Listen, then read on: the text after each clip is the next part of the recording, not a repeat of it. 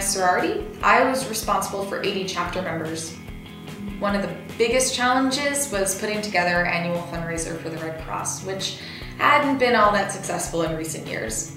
So I organized dozens of members, created a spreadsheet to track donation progress, and got several local celebrities to come to the event. In the end, the hard work paid off, and our chapter had the most successful year yet. We raised over $50,000 for the charity and won Sorority of the Year on campus.